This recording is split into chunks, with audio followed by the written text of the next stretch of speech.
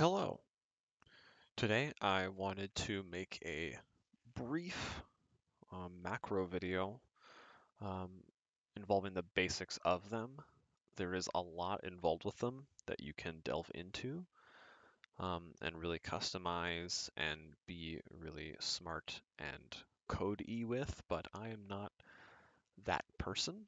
Um, I use them for simplicity and things where I want things to be smoother and quicker, but you can totally delve deep and go as far as you need.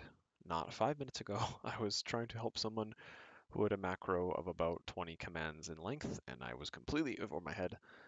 So this is very, very basic stuff here that I'm going to be showing you today. So macros, as they are defined by Roll20, are user-defined shortcuts to commands you regularly want to repeat. So it's things that you want to do over and over again that may not necessarily already be built into the system itself through character sheets and things like that. And there are ways that you can kind of flavor up your abilities and your game. For example, in my Pathfinder game, I have made a couple macros for myself, which you can find in the collections tab, the three dots with the three lines. I made a perception check, and it looks like this. So it is slash me perceives, which is a code for whatever me is. Like, let's say I am as this character. When I click that, it'll say Corinne Vidal perceives, and then it rolls the dice because I have slash roll 1d20 plus 17.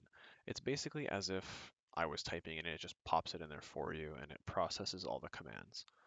There's lots of customization you can do if you are a GM as well. You can make it visible to only certain people and things of that nature. So that's basically what a macro is. It's just a way to do things faster. Like instead of me typing out 1d20 plus 17, I can just click the perception check button and it pops up. So I'm going to build one over here in this game, starting from scratch. And this is one specifically targeted to people who play Pathfinder 2nd Edition with me, because for those who don't play it, there are ways that every character at level 1 can have multiple attacks. And the rule is that for each subsequent attack, it is a -5. So your second attack in a round is a -5 penalty, and your third attack is a -10, unless you have agile weapons and other things of that nature. But for this example, let's pretend that they don't. It's a guy with a greatsword and he wants to hit 3 times in one round. So I've made a macro that I found. Well, I kind of found it. And so what this means is that you're going to roll a d20, you're going to add, and then this question mark means it's going to come up with a prompt. And the prompt is going to say attack bonus with a bracket and a bar of 0. And then at the end, it's going to add -5. So you in this menu when it pops up, you're going to type in your bonus, and then it'll do the calculation for you. So I'm going to put that in the bar. When you click that, it means it's going to appear at the bottom of your screen. And when I click second attack, it's going to ask, what's my attack bonus? I'm going to test something out and see if I put a question mark here, if it actually asks, unless it messes with the code. Let's see. Testing it out. Great, so attack bonus is, and I'm going to say they have a +8. If I click that, it'll automatically do it for me. So 1d20 plus 8, and it subtracted the 5, so it did all the math properly, and it gave me a 19.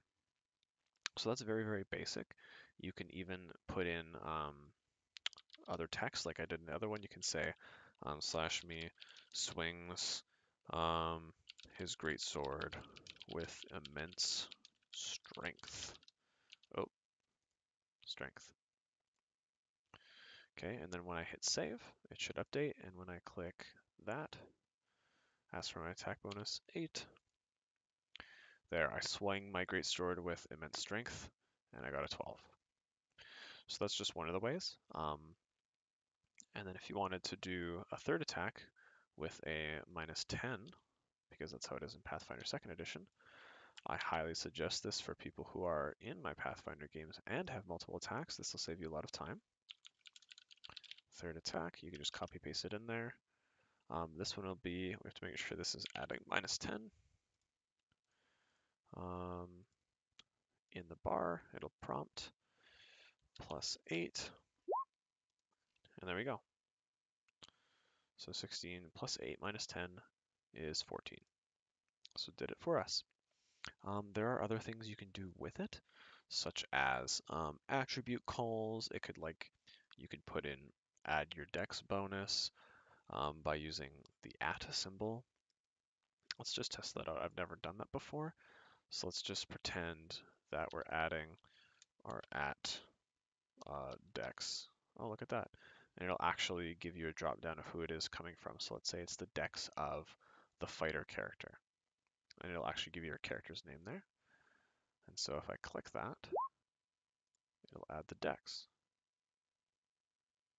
Never mind, it didn't work. Did I put it in the wrong one? Interesting. What is this? I don't know what that is.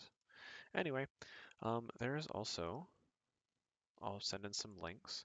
If you look online a bit, you can find things like this, like a collection of Roll20 macros. Here's one that I found for 5th edition. You just have to make sure it's for your game system.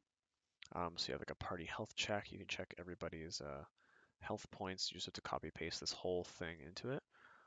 You can try, let's see what happens if I do this.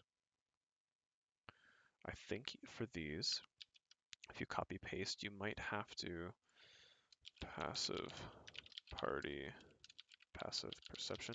You might have to like input things as they are for you.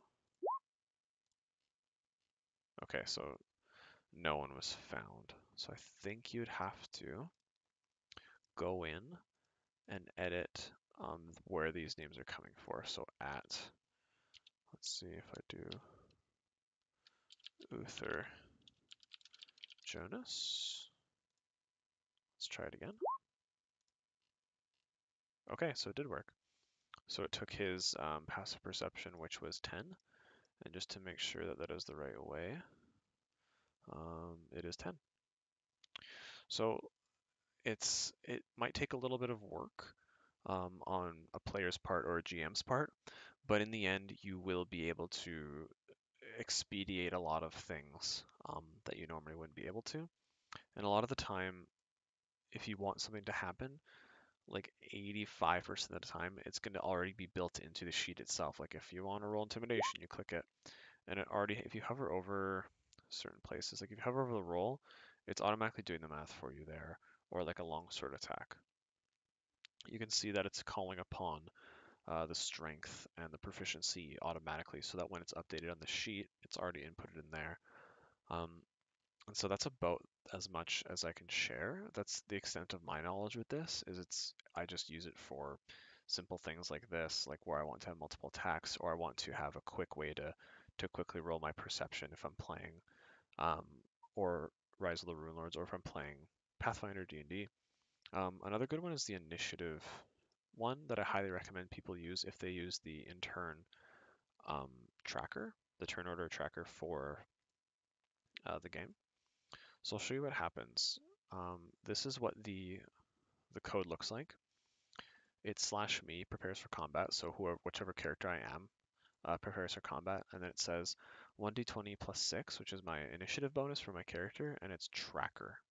So I have to make sure that I'm clicking on the token that I want to use. So where is my guy? So here's my character. If I have this in my bar, roll for initiative check, I click on him, and then I click. So it's either I can do it here, or you can do it as a token action. If you want it to only appear as a token action and not down in the bar, this would be good for GMs to show their players. You click on this, and now it's a token action. So it's only when I click on him. I can't roll for initiative any other time unless I'm clicking on my token. That's the specific thing that Roll20 needs to know for the turn order. So I'm going to make sure that I'm selecting my tracker. I'm going to click roll for initiative, and it will, oh nice, so it'll roll the dice for you. It'll play your little message, and then it will put you in the turn order because it added the tracker tag at the end because it said tracker. So it's adding that number that is the result to this tracker. Okay. That's about it. There are a lot of other things that I'm sure I have not covered. I'm just looking at the page over here, and there's a lot of other stuff that you can totally go to town with. It's as much you'll get out of it as much as you want to put into it. Um, so I recommend at least trying it out, playing around with it. I definitely recommend the initiative one and the perception check one because those are things that happen quite often, especially with the tracking. It makes it a lot easier when it's automated. It makes rolling initiative a lot faster instead of having to right click them and add them in manually. It's easy for players to click their token, click roll initiative, boom, they're there, done. Um, so anyways, I hope this has helped you get a little bit of a taste for macros. I will put in some links in the description of various useful pages that I have found, as well as the official Roll20 one. And yeah, that's about it. So have a great day and stay safe.